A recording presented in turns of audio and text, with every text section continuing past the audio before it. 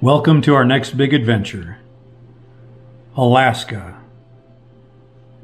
This will be the 49th state that Sonia and I have been to visiting since our marriage. So how did we plan our trip to Alaska? Well, I started honestly by Googling sights to see in Alaska and Canada as we drive through, and that's how we begun our idea for our journey. The neat thing about trips like this is you can decide what you want to go see that suits your needs and your interests, and your trip does not have to be like everybody else's. For ours, we're not doing a lot of the different rides or the train rides or glacier tours or paid tours like that. Part of that is health issues. It's hard to be away from facilities for too long, and food is a big concern of ours because of our health issues. But what we've decided is, on our way up to Alaska, of course going through Canada, what are some of the things we can do? What are some of the sights we can see? And as we come up, we're staying further west. We're going to stop at Barkerville as we come up, and then we're going to take the Cassiar Highway. We're going to go to Hyder and Stewart, BC, Hyder, Alaska. Look at the bears on the creek there. Go up the Cassiar all the way up to the Alcan Highway over to Skagway. From Skagway, come on up, take the Tok Junction and head south initially all the way to Glen Allen and Valdez. And then up through Palmer over to the Kenai Peninsula, onto Whittier, Seward, then from there up to Fairbanks, and then home over the Alcan Highway with stops at both Jasper and Banff on the way back to our home state, Oregon. So that's our next journey. Also, in prepping for the trip, we ordered Alaska and Canada West maps. We like to have paper maps, and that's not just because there'll be lack of cell service in a lot of the places we go through up in Canada and Alaska, but I guess we're just old-fashioned. We like old analog typed up maps. You never have to worry about them downloading or not downloading. They're always there. And we've highlighted our trip on those maps, and we've broke down an itinerary as to where we're driving each day. And yes, we are winging this. We are not making any camping reservations on our way up. The other thing we did is we ordered the most recent up-to-date milepost, and we've gone through and marked pages and campgrounds and highlighted some of the different locations we're going to be. And on our itinerary, we have page numbers listed on per day where the maps are and where you would find information on the campgrounds we plan on staying. But we've done some other prepping too. Let's go take a look. Some of the other things we've done to prep for the trip is power. To try to save money on this trip, we are trying to do a lot of boondocking or lower expensive state or county or provincial parks that only are costing, $15, $20, $25 a night, instead of full hookups that are running a lot more than that, $50, $75 or more a night.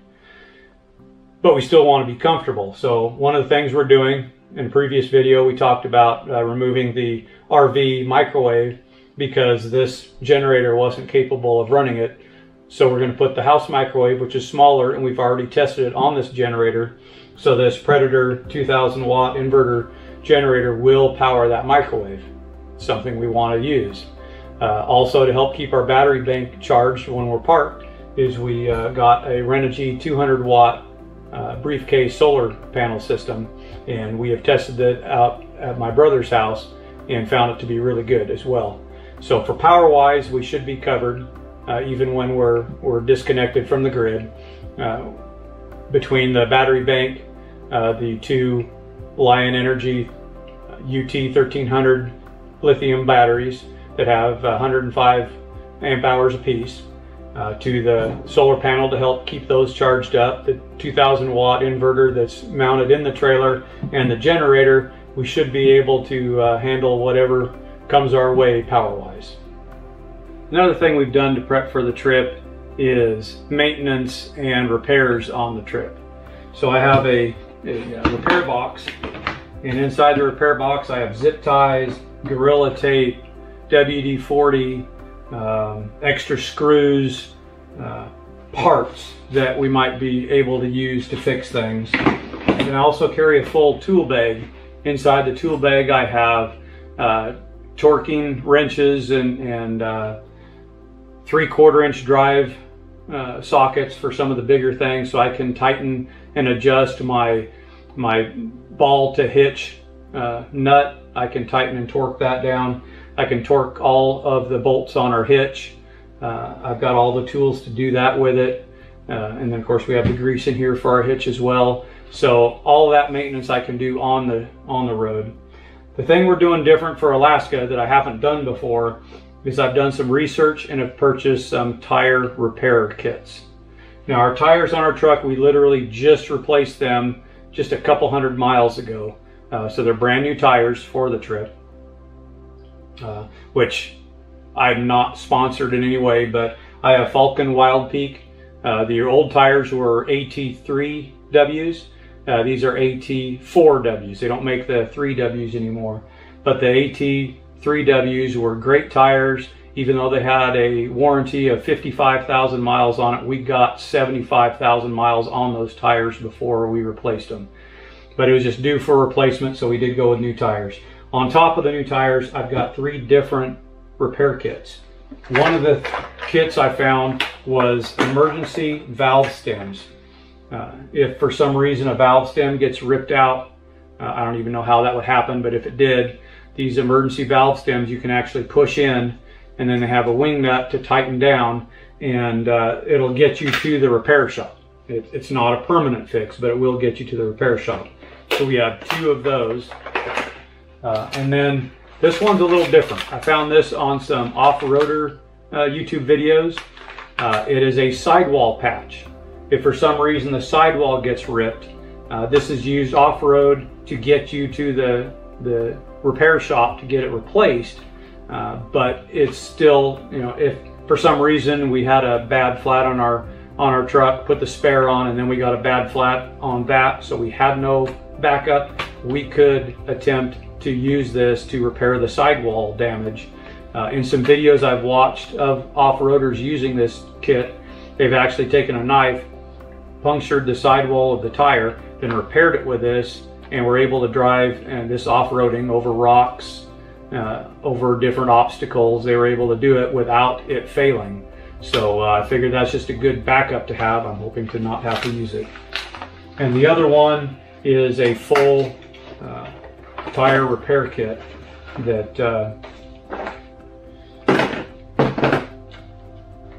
has all of the threads to stick in, like if you drive over a screw or a nail. It's got all of the reamers and all the repair items needed to fix that. Plus it has valve for your valve stems on your tires, extra valve caps, the tool to replace those.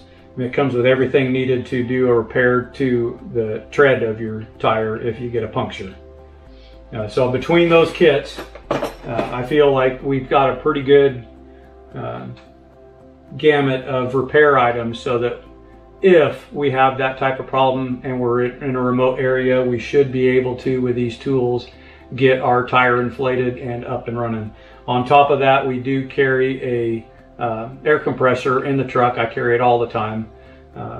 It's something I keep in the truck itself. I have a shovel, an axe, a jack that it also has a built-in jack stand, and the air compressor. I went with a Smittybilt, not a Viair. Love my Smittybilt. It's worked really great. And then we'll have that on the trip as well. So that's some of the other things we've done to prep for the trip. Figured since I was talking about them, I should probably pull them out and show them to you. So the jack that I was talking about is this right here. It's got a built-in jack stand, but it's just a standard bottle jack. This one is rated to 3 tons. I've used this once before. It works really well. One of the things I do like is how big the base is, because that way if you're on soft soil, gravel, loose gravel or what have you, it's got enough area that it can actually hold things well enough. The other thing I like about this is you can adjust this piece here to different heights before you even start jacking. So if you're like your RV axles or whatever you're jacking is too high, you can adjust this before you even start jacking. So it's got a lot of versatility to it, and that big base is also a good benefit. And then this is the air compressor I opted for. It's a Smittybilt. When I was doing my research, I saw a lot of RVers seem to really like the Viair. I've never used a Viair, so I cannot say anything negative or positive about the Viair other than what I saw on my research. And the differences I saw were the Smittybilt. If you look at the actual application of each air compressor, there's certain limits to how long you're supposed to allow that air compressor to run within an hour so that it doesn't overheat. Per the manufacturer's information on the website, could not run as much per hour than the Smittybilt. The other thing about the Smittybilt is it produced more cubic feet per minute than the Viair, and to top all that off, the Smittybilt was a little bit cheaper. So I went with air compressor for cost value, but I have found this thing to work really well. I've been out on the sand and the beach where I deflated the tires on the truck and the trailer, and when we were done coming off, I filled all 8 tires in less than half an hour with this air pump. So it works really well. The other thing we have for Alaska is a lot of people talk about the bugs. I have a Gazelle tent screen room for you to use when the bugs are out. We've used our Gazelle before on our big trip around the country back in 2021. It's super easy to set up. All the poles are already installed. All you have to do is push in the center of each panel to set it up or take it down. It's really super simple to set up. It's very effective. There's a couple of places that pretty much you could not eat outside when we were on that big trip, especially down south. There's a lot of bugs down there too.